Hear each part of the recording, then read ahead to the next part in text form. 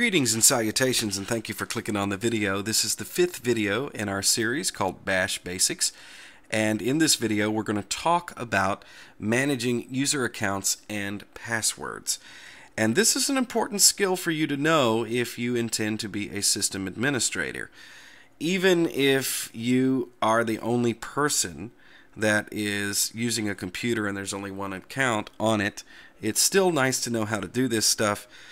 But a sysadmin has to deal with potentially hundreds of user accounts if it's a large system that's in a school or a corporate setting.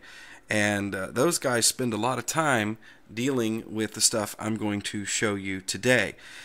Now, most desktop environments come with nice GUI tools, users and groups is something like what they're called, that allow you to do most of what I'm going to show you, or all of it. And Ubuntu Mate 16.04 comes with a tool that's both simple and pretty comprehensive.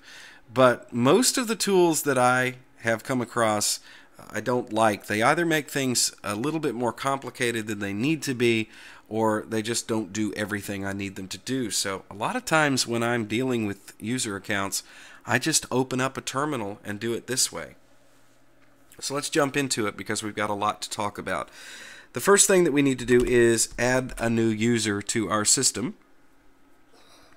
So we are going to do sudo add user, and we're going to create a mythical user account for a mythical person named Bob. It's going to ask for my password first. And now it is creating Bob's account. It has created the user Bob. It has created a group called Bob for the new user to be in, and it has also created a home directory for him, which is home Bob. Pretty simple stuff there.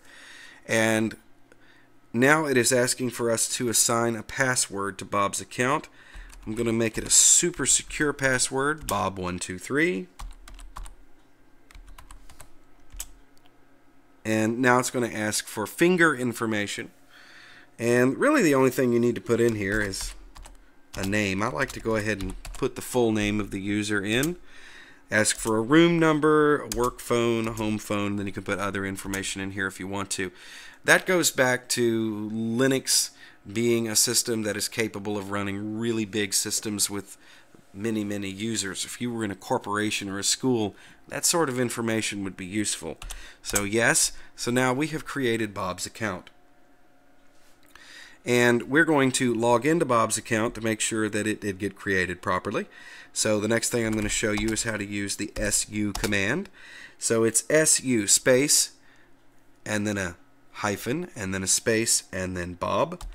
If you do not include the hyphen and you just put a space between su and the user that you're trying to log in as, what's going to happen is that you're going to log in as that user, but you'll stay in your own home directory, which can be a little bit awkward. If you add that hyphen there, you are actually going to switch to their home directory. Makes things a lot easier. So we're logged in as Bob. And if we run list storage here, you'll see that Bob has absolutely nothing in his home folder.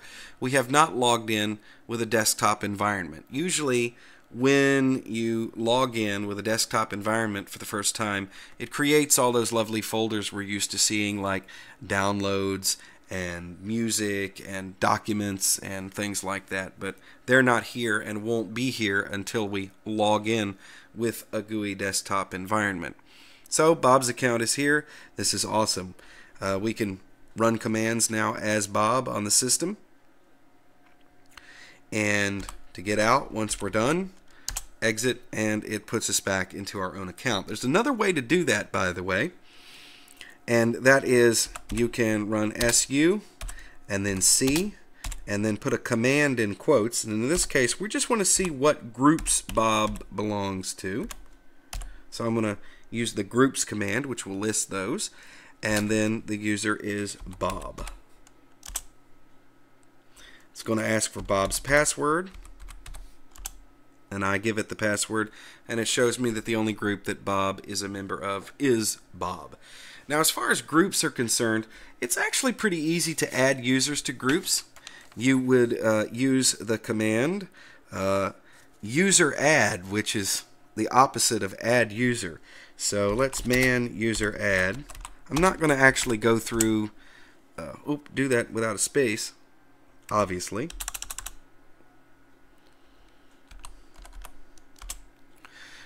You can use the user add command to add folks to groups, and you can also create groups on the system with another command called group add, and then there's group del, which removes groups, and you can also use del user to remove folks from groups. But I'm not going to show you all that in this video because it does get a little bit complicated and it's time consuming, and most desktop users probably will either use the GUI tool to add groups or just won't mess with it at all. So that's something you can look into if you come across that you actually need it.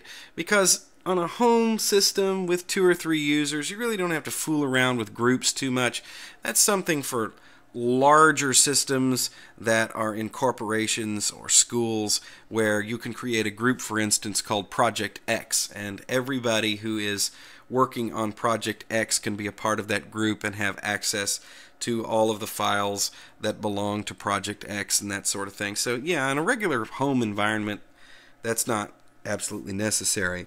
There is some software that you can install on Linux that will require users that are going to use that software to be a member of a group, but usually in the installation instructions it explains how to do that. So if that's something you need to deal with, just remember that you use user add to add folks to groups. Okay, so we have created Bob's account, and Bob is using his account. And I don't know why I typed that in and hit enter. Let's just clear the screen. Okay, let's say that we need to change Bob's password, or you might want to change your own password. How are we going to do that? So you gave Bob his password and he promptly forgot the password. Okay, so you have to assign Bob another password, and as the administrator, you're the one who has to do that. And so let's go ahead and do that. Sudo password. And when you issue this command, make sure that you put a username behind it. If you issue it without a username, then what's going to happen is it's going to think that you're trying to activate the root account, and we don't want to do that. So just watch out and be cautious that you always put a username after password. So we're going to enter a new password for Bob, and in this case we're just going to say idiot, because Bob's an idiot and forgot his password. So now Bob has a new password, and he'll be able to log into his account. So Bob's rolling along and he's using his account, and then you find out that Bob is doing things with the computer that you do not like. So what you might want to do is lock Bob out of his account for a little while until you get a chance to talk to Bob and make sure that he doesn't do the things you don't want him to. So to do that, we're going to go back here and issue the command password, but before the username we're going to give it the option L, and that is going to lock the account for Bob. So I'm going to get extra space out of there. So now Bob's not going to be able to log in. So let's try and log into Bob's account. And we go back up here and get this. Nope. Authentication error. Failure. It's not going to work.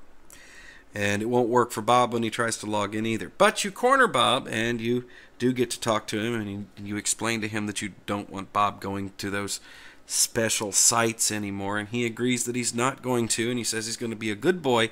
So you want to restore Bob's account, and the way to do that is to issue the same command as we did before, but this time with a U. This will unlock Bob's account. There are also commands that you can use to put expiration dates on passwords. You can set a minimum time that the password has to be used, and you can set a maximum time that it can be used. So that is something that you can look at if you want to make sure that your users are super secure and are changing their passwords often for most home users, that's not a big deal, so I'm not going to jump into that, but those commands do exist. So let's see if we can log in as Bob now. Now, it would help if I wouldn't add stuff to the thing there. Alright. Yep, we're in as Bob. So Bob's account is working just fine. Now, let's say that a little more time goes by and you and Bob have a major falling out and you decide that you do not want Bob to have any information, any access at all to your computer. And you just want to get rid of Bob's account. Or maybe Bob moves away. Maybe it's not so nasty. It's an amicable separation and you just wave bye-bye. So now it's time to remove Bob's account. To do that, we do sudo del user. Okay? And 1D, please. Bob. And Bob's account is removed. But we have not removed Bob's files in his home directory. Usually when you do this with a GUI tool, it will ask you, do you want to remove Bob's files or do you want to keep Bob's files? When you use the del user command, it simply removes the user account but leaves Bob's files behind. Sometimes in businesses, you're required to hang on to their stuff for a little while, so this doesn't cause a problem. You actually want to keep the files. But in this case, we want all of Bob's stuff gone off of our computer. And so we are going to, let's go ahead and switch to the home directory, ls, and you see we have the account for Bob. We want to make that go away. So we will use sudo rm with the recursive option there to make sure it gets rid of the entire directory and everything in it. Goodbye, Bob. It's gone now. So Bob no longer has an account on your computer, which is pretty awesome. One more thing to show you here, and that is the change finger command. And this is more useful than you might think it is, because sometimes when you're setting up your account and you're not paying attention, you may put some goofy username in that you'd like to change, or maybe you'd like to actually add some of the finger information. So we're going to do that. So in this case, we're going to sudo change finger, and we are going to do this. Let's do it for Cindy.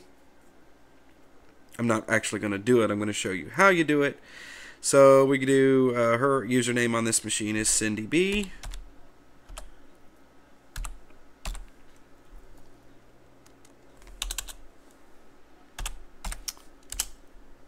Alright, and see, now we're getting a thing here where we can change this information. If we want to keep it, just press enter. Alright, and now her finger information would be updated. So those are the basics of controlling user accounts on your Linux system, and you can also use this to manage passwords. One of the things about passwords, you are the administrator and you're always in charge of the other accounts. A user does have the privilege to change their own password, and they can do that as often as they like. But since you are the root user, if at any time you need to get into their account, you can always reset their password.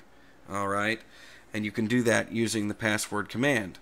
And you may have to do that if you have a problem with the system and for some reason you need to get into somebody's account. And just keep in mind, in those sorts of situations, it's your computer, and if they don't like it, they can lump it. So thank you for watching the video. That's a very simple little primer there on dealing with user accounts. Like I said, when you start dealing with assigning people groups and things like that, it can get a little bit tricky, but this should get you started. In the next video in this series, we are going to look at managing software from the bash command line. And that is going to be a video that's going to concern itself mainly with Ubuntu-based distros, but we'll talk a little bit about other software management tools when we do that video. Be sure and check out Easy Linux online. Check out Easy Linux on Facebook. And if you do, give it a like. And check out freedompenguin.com if you haven't already. Lots of really cool articles there about Linux from contributors like myself. And there's always something interesting to read on Freedom Penguin. Thanks for watching.